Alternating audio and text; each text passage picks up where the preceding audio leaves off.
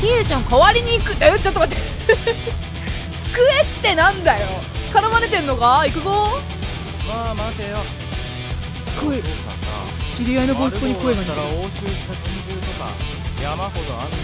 めちゃくちゃ似てる。はあ、かっこよすぎわけゆうちゃん。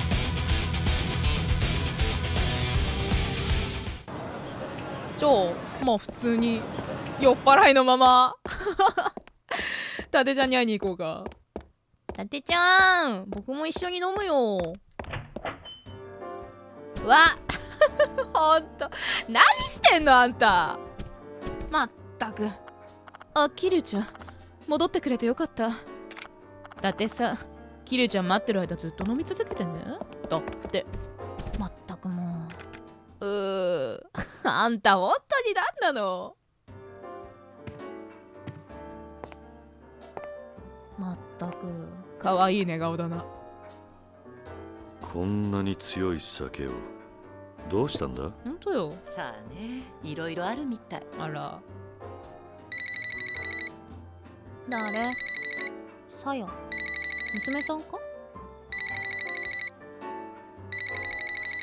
さやの歌か？こんなに綺麗。なんでいつも来てくれないのよ、バカ。あ、そうだよ。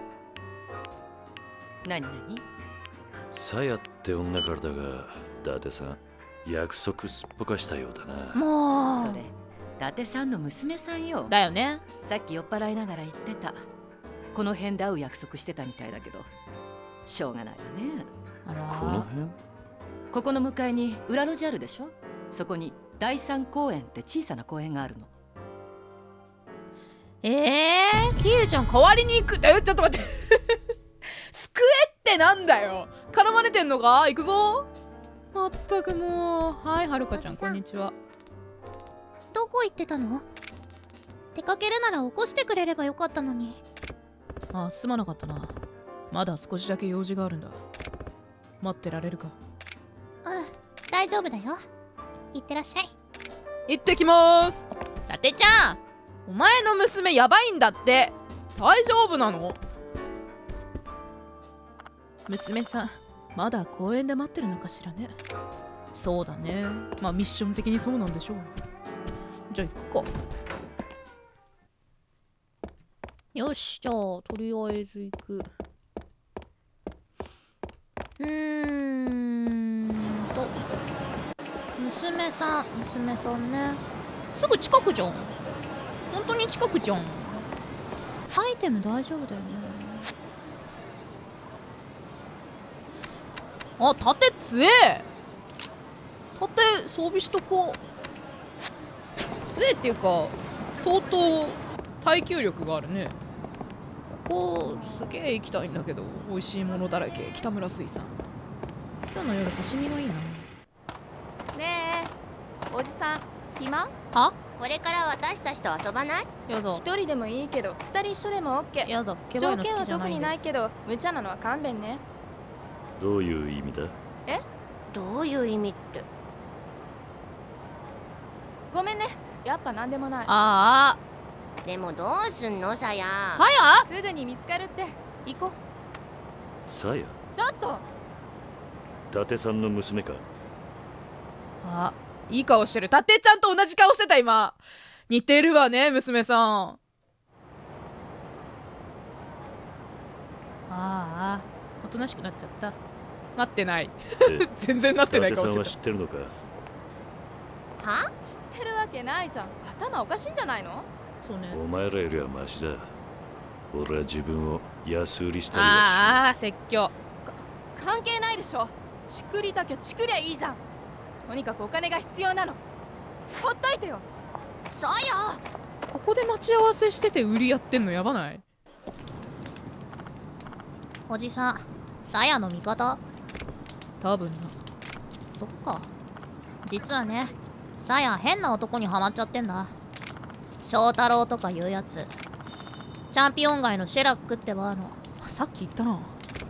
それでなんか金のかかる男なんだって。それであの子あんなことまでして遊ぶ金稼ごうとしてるの。ねえおじさん、あの子やばいかも。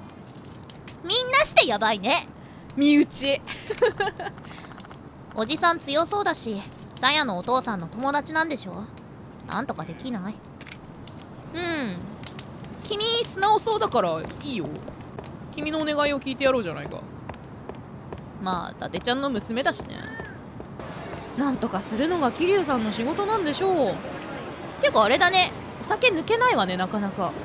お水飲まないと抜けない感じかしら。さあシェラック付近まで来ましたが、うわー喧嘩っぽいやつねだろうなとは思ったけれども。お前か翔太郎とかいうやつ。いらっしゃいませ。さっきマッカラン飲ましてくれたが、翔太郎はいるか？お客さん知り合いかい？友達だ。そうかい。で注文はしないのかい？そうだな、一つゲームをしよう。うちで一番高いものを当ててみな。あれ、さっき見たな。さっき見たぞ。ボウモア40年。わかりやすい質問だな。ボウモア40年だ。当たってた。よかった。まあ40年ものやしね。お前が翔太郎なのか？ま、この町でもおそらく1本しかない超のつくヴィンテージだからな。何せ俺も飲んだことすらないんだよね。気に入ったぜ。教えてやるよ。翔太郎ならもういないよ。3ヶ月ぐらい前からスターダストって店だ。おっと、和樹キュンのスターダストだっけ？この町一のホストになるんだと翔太って名前でいるはずですよ。翔太いたっけ、そんなやつ。まあ、とりあえず行くか。いやー、なんか久々にスターダストに行きますね。スターダストどこだっけ？スターダスト、みんな元気かな？もう割とみんなの名前忘れてるけど、和樹キュンだけ覚えてる。そう、コメントもらってたんだけど、和樹キュンの声優さんがさ、土田さんだっけ、核レンジャーの才蔵だという話がコメントでいただいてたんですが、マジか。才蔵めちゃくちゃ好きだったから超嬉しい。いや、今一番好きなの鶴姫なんですけど。やっほゆうやくん。キリュウさんいらっしゃいませ。お一人ですか？いや、翔太ってのは来てるか？翔太なら。翔太どんな面だ、見てやろうじゃねえか。あそこにいるのがそうです。はい。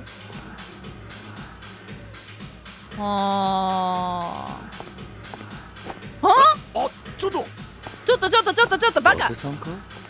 ダメ。お父さん？お客さん困ります。どけ。翔太？大丈夫？さや、お前こんなとこで。こんなとこで何を？今さら父親面？それね。そうだって約束すっぽかしたくせに。それね。そりゃお父さんはいっつもそう。あった、何も言ってくれないし、つまらなそうにして、そのくせこんな時だけ父親ぶる。さや、帰るね。さやちゃん、金払えよ。金は払えよお前。女子高生を入れるんだこのホストクラブは。すごいですね。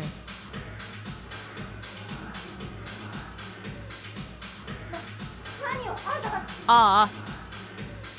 さや。ちょっと話して。何おい、何やってんだ。本当だよ。なんだおっさん。その子から手離せ。この女はな、あ、うちの会社に借金があんだよ。関係ねえから引っ込んだろ。借金？ JK が借金？この女ホストクラブ通い詰めて借金まみれ。バカ女。借りた金返さねえって言うから体で稼いでもらおうってわけ。ダメだわ。今度ビデオでデビューすっからよ。おっさんも買ってくれや。あかん。伊達ちゃんやろう。お父さん。おお。キリュウ、お前なんでここに？てめえら覚悟はできてんだろうな。伊達さん、話は後にしようぜ。何この相棒感。かっこいいサムネ候補。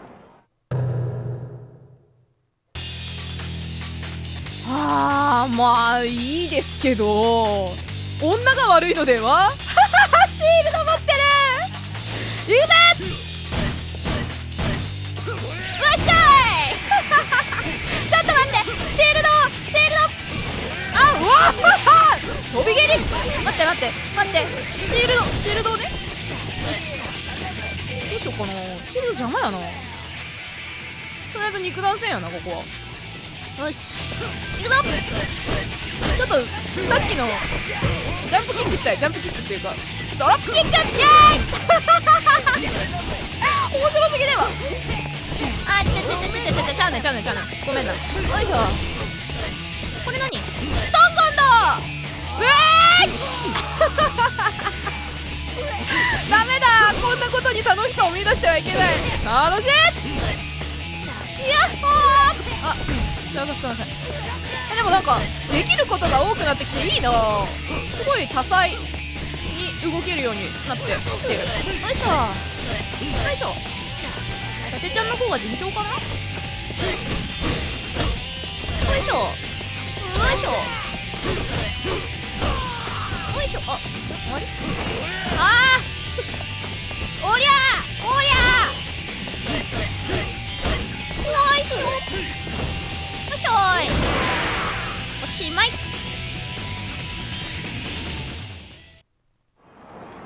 おー、獅子類類。でもお金は返さなきゃ。俺はあの子の父親だ。父親だからお金返せよ。お前らのボスと話をさせろ。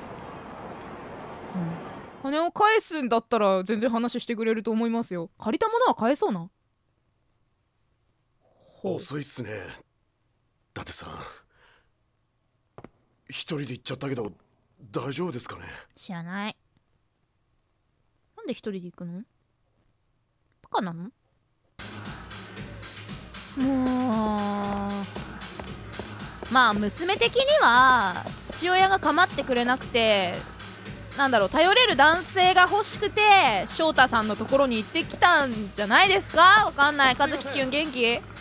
すみません桐生さん、ちょっと店を開けてる最中にこんなことになるなんて。いやいいんだ。それより伊達さんが心配だ。まさかさやちゃんが店にツケがあるなんて。翔太のバンスもそれが理由だったんですね。バンスってなんすか？バンス？ああ、ホストが店に金借りることです。は？自分のお客さんが払えなくなった分を自分で立て替えるんです。なるほどね。回収はホスト自身がします。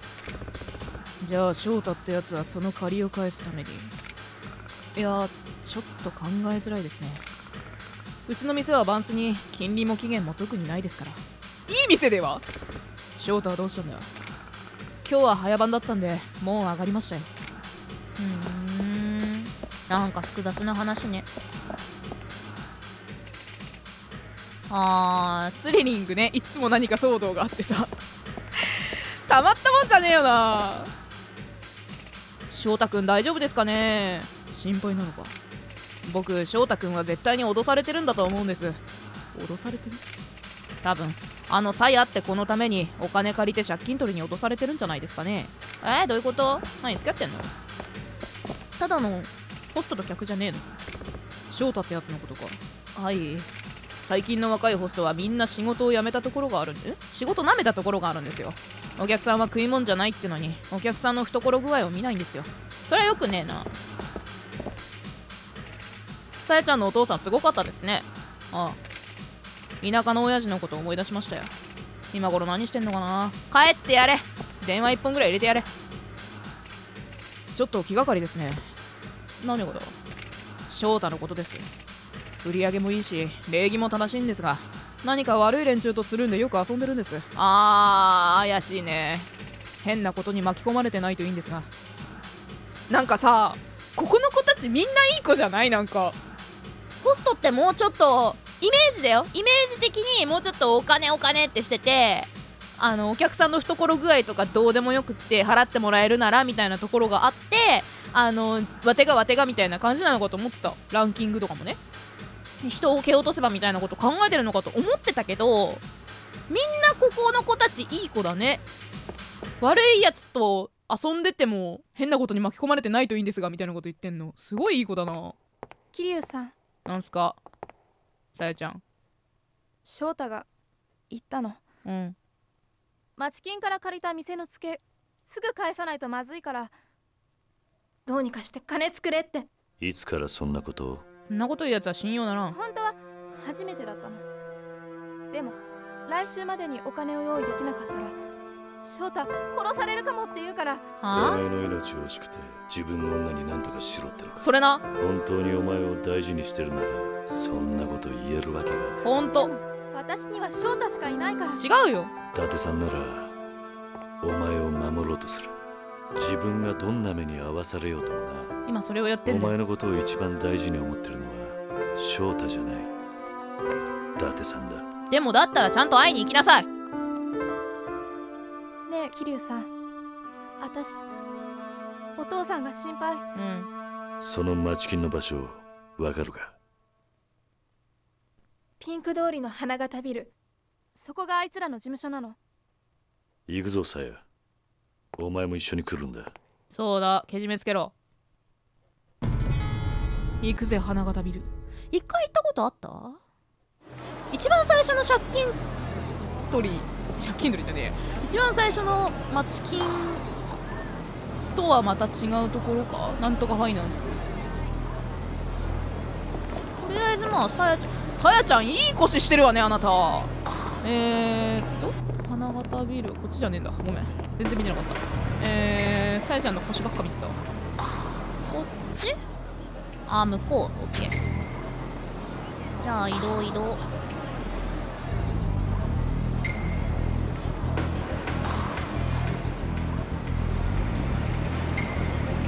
の前にコインロッカーの鍵を発見した。はい。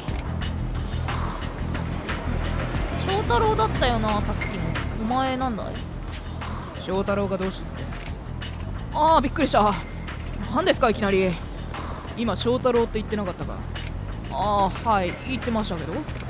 翔太郎ってスターダストの翔太のことだ。はいそうですよ。奴がどうしたんだ？あいつ店終わったらいつもアフターしているはずなんですけど、こんな時間に一人で歩いてるなんて珍しいから翔太を見たのか？はい、携帯で電話しながらピンク通りの方に行っちゃいましたよ。はあ、何やら怪しいですな。すごいさやちゃん全力で走ってんじゃん。スカートで走らせてごめんな。申し訳ないと思ってるよ。でもこれはなお前がまいた種だからな。やだー、ティッシュいらない。いらないよ。ティッシュを送るよ。じゃあな。もっといろいろ遊べるところがあるのかもしれないな。まだまだ神室町の魅力はねこんなもんじゃないんだぞと。どんどんドンキー。いやーでもなんかね行ってみたいなこんなとこ。まあ新宿なんだけどさ。ピンク通りのなんか神室町っていうところが岐阜にあるんでしたっけ？完全に名前が一緒なだけの町ですけど。おらはい、伊達ちゃん。お前らねえあんた、さやの親父さんなら金払ってよ。そしたらビデオの話は忘れてやるよ。いくらなんだ？店のツケが20、俺が建て替えたから利子と合わせて400。高っ。翔太はさ、うちの系列で金借りたのよ。その利子が乗っかってんだよ。はあ？バカな。払えないんだったらさやちゃんしょうがないでしょ。あおい翔太、何やってんだこら。はこいつ札か？やばいよ。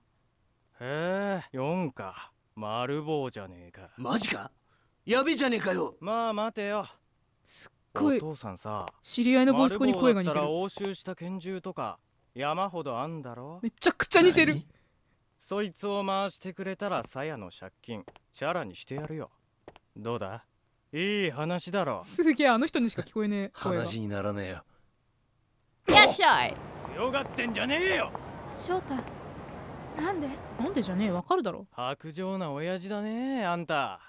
娘大事じゃないの？大事だ。大事に決まってんだろ。そうだよ。だったらこんなとこに来ねえよな。大事じゃなかったら。指一本触れさせねえ。だったら要求を飲めよ。俺はさやの父親だ。だが警察官だ。お前らの要求は飲めねえ。じゃあさやはどうなってもいいんだな。あ？違うっつってんじゃん。あんたはさやより仕事を取ったんだな。なんやねんお前。なんだと？殺せって言ったんだ。ここで俺が死ねばさすがにお前らでも逃げきれないだろう。日本の警察は甘くねえんだよ。それにさやはきっと俺の友達が守ってくれる。じゃあ望み通りにしてやるよ。別に俺らは殺なんか怖くねえ。警察殺したらまずいって。鼻から失うものなんてねえんだよ。いや、あらドアの前かわいそう。お父さん。なんだてめえ。あんた初めっからグルだったわけだ。腐ってるぜお前ら。ぐずぐずにな。翔太キュン、さよならだ。いいぞ、やってやれキルさん、こんなやつ。囲まれたらやだな。実力を見せてやる。何が実力だ。おいしょ。伊達ちゃんも戦ってる。おいしょ。うわ、なんだ今の。何持ったの。観賞植物では。まあいつだ。よいしょ。ここは思いっきりいろんなものを使って正解だと思うわ。あ、痛い。間違えた。あ、いやちょい。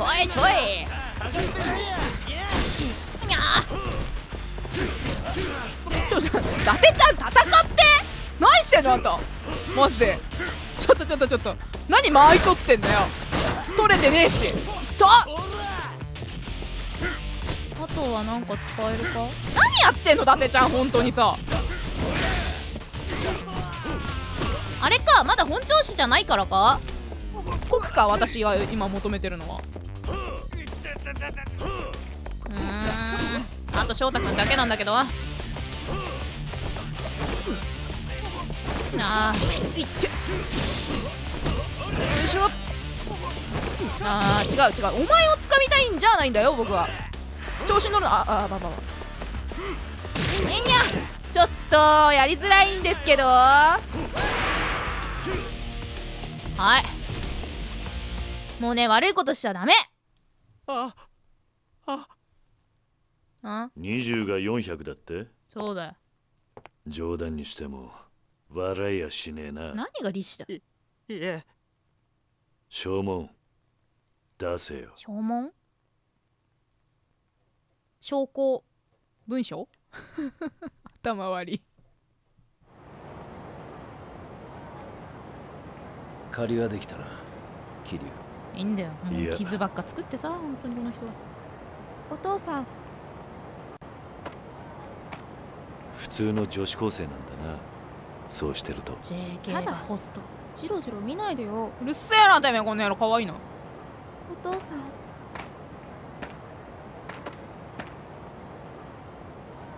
おーっとさや、俺はダメな親父だ。10年前お母さんとお前から逃げ出した。だからお前に何も言えた義理じゃないと分かってる。でもな、それでも一つだけ約束してくれないか。なんだ。自分をもっと大切にしてくれ。さやが幸せになるためにもっと自分自身を愛してくれ。それでもお前が苦しんだり危ない目にあったら俺が守ってやるから。分かったから泣かないでよ。いい娘さんだな。なんだこれ、なんなんだよ。キリ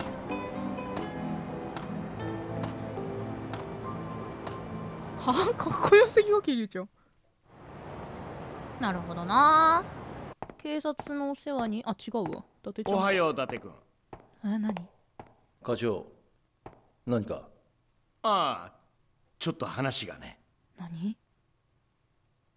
何のお話でしょうか？10年前、君は独断である事件の捜査を進め、その後のキャリアを滞らせた。すごい、なんかエリート集団って感じ。2度目がないことは分かっているね。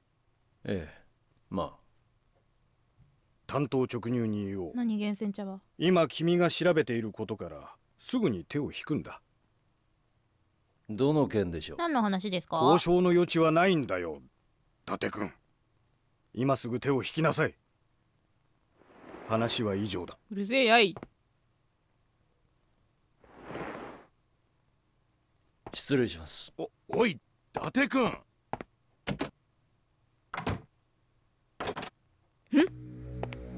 今のが伊達刑事かね。はい。何？どうだ須藤君。あれ、須藤君好きな顔してる。誘拐犯なんですね、伊達さんと一緒にいるのは。え？そうだ。依頼主は明かせないが捜索願いが出ている。上から直接頼まれた異例の任務だが、一家で引き受けてもらえないか。わかりました。誘拐犯になってんの、桐生さん。まあでもそうよね。一緒にいるっていうのは保護者からしたらそうよね。納得いかねえな。